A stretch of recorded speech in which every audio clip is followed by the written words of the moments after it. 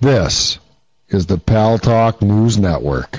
The views expressed are solely those of the speaker and not necessarily those of paltalk.com, AVM Software, or its advertisers.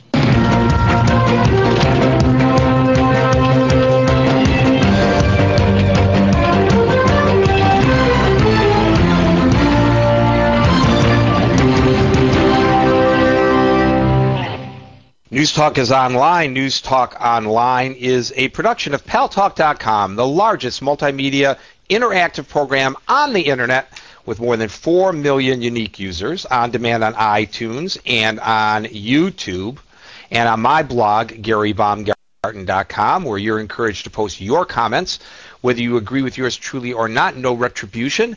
And thanks to our good friends at CRN Digital Talk Radio, we're syndicated to an additional 12 million households.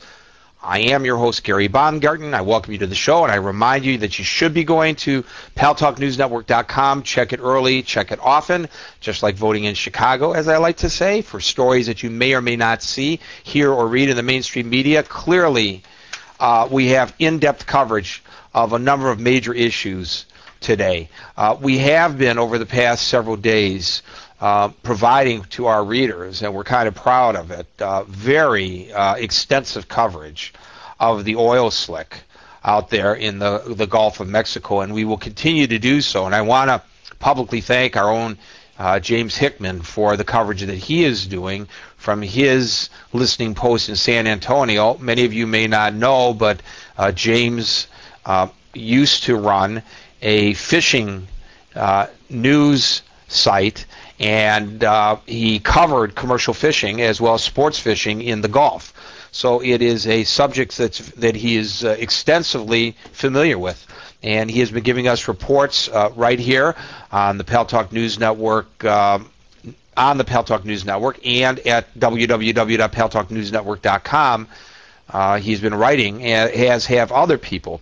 We also have very extensive coverage from many points of view of the attempt to set off a car bomb in Times Square on Saturday evening. And we have the latest news about that, and we will be addressing that during the second segment of the show. But if you were to go to the Pal Talk News Network site now, you would see that we have stories about the video that may hold clues in the Times Square bomb scare. The fact that the feds are eyeing foreign terrorists in the New York car bomb attempt.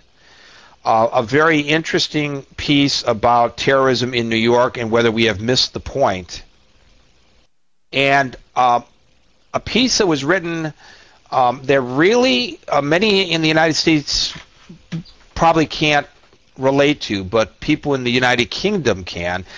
The story is tagged or headlined, "The New York Car Bomb Shades of the Gas Limo Project," because it was a fella who was a mastermind of an attempt to set off car bombs in the United Kingdom. And like the one here at Times Square, his were fortunately unsuccessful. But what he developed was a program called the Gas Limo Project. And this attempt here has all the signatures of that one in London, which may be the common denominator that caused for the authorities to say today that they are eyeing foreign national terrorists in the bombing attempt here as well. There's also a great piece by Daniel Pipes about Palestinian authorities celebrating terrorists who killed Israelis. And it's an excellent and important read, and that's one that I guarantee you're not going to see in the mainstream media.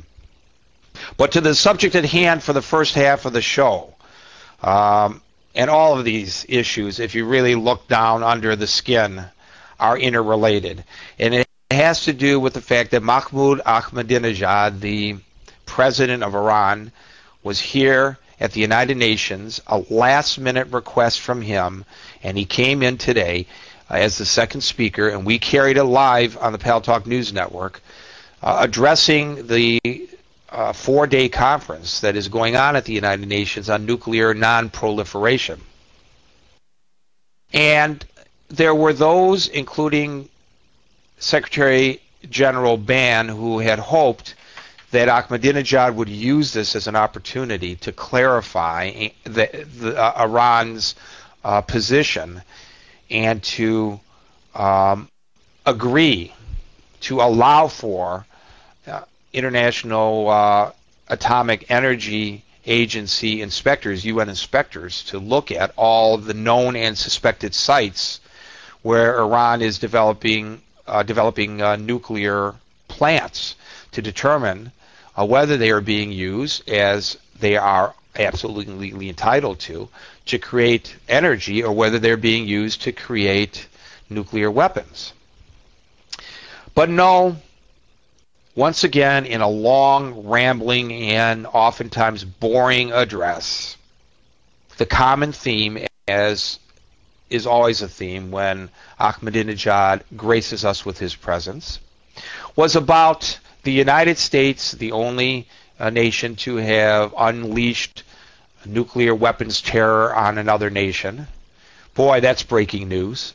And, of course, the Zionist state, because it is suspected, and Israel has never confirmed nor denied, that Israel has nuclear weapons. Of course, the fact that nuclear is not a signatory to the Nuclear Non-Proliferation Treaty means that it escapes the attention of the International Atomic Energy Agency.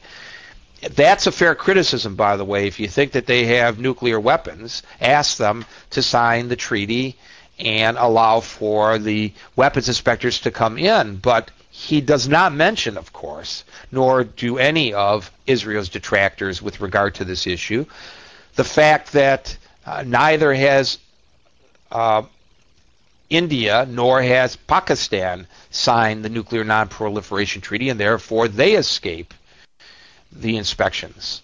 And we know for a fact, because they have tested their nuclear weapons, that both Iran and Pakistan have them.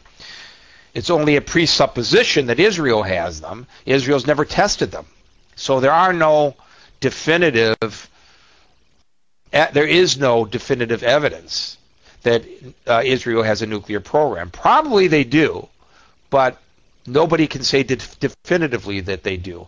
But if you're going to criticize Israel, why don't you then encompass as well India and Pakistan? Well, you can't, because your only enemy in your mind is the boogeyman. And by the way, that boogeyman he cannot refer to as Israel, because to say Israel would be an acknowledgement the state of Israel exists. So he refers to it as the Zionist state.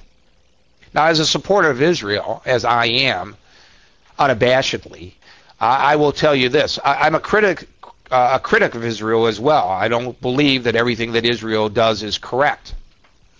But as a supporter of the right of Israel to exist, I refer to Israel as Israel. Just like I refer to Iran as Iran. I don't refer to Iran as the Islamic State. But one could.